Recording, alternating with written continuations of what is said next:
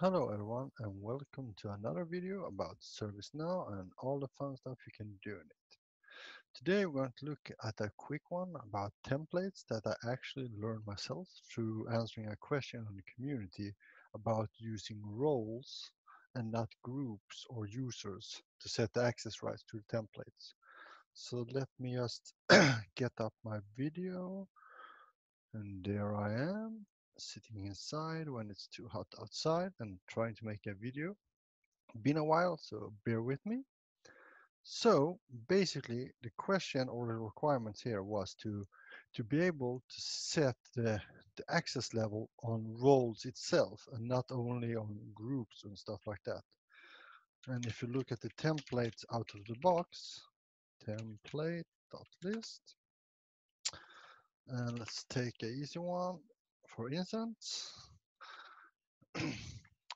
out of the box, you normally, when it's loaded, I guess. Come on, don't make me reload it. 3, 2, 1, go. Ha, too scared of me. So basically, normally use users just to have a private one, or you specify a specific group, or you make the template global so everyone can use it. But now, instead of doing like this, the requirement was that you should just say, if the user has this role, then it will be able to use the template. So what you can do, and I didn't know about it because I found it out when I started digging around, is that there are actually a roles fields as well. So if we configure form layout and take roles and move it up here and save. Now there is a little tweak about it. So you can't only just use roles, you actually need to also use global, otherwise roles won't check. So what I have done, I just made a dummy role called template something, template role Goran. So I'll say that you will need this role to be able to use this. Now, just to show you, let's save it. Now let's take in our guinea pig, Beth. And now you will see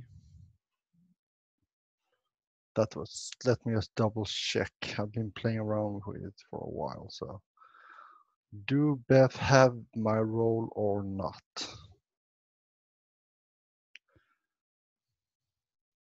Of course she doesn't. Let's give it first to her. Template. Like that. Now let's go to Beth again. Let's get the role.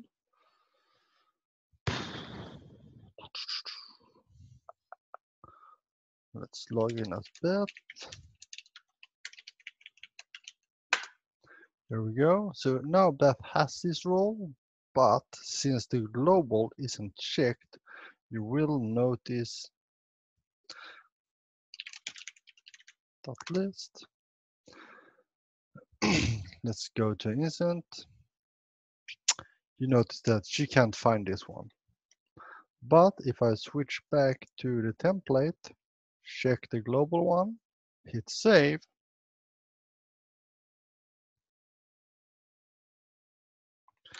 and go back to Beth, and I'll just reload.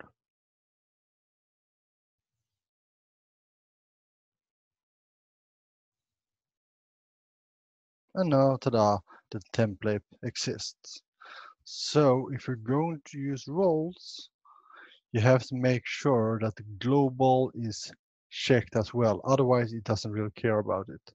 And just to show you that it really works, let's go back to Beth.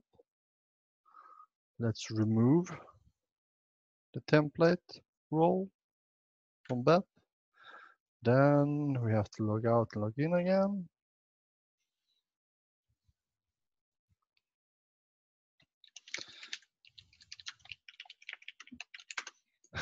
I usually do like this instead of impersonating, because I would like to keep the admin so I can play around the whole time. So we'll our Beth, let's go to our incident. And now you can see that she doesn't have the role, so you can't see the template. So that was a quick summer video about how to use roles on templates.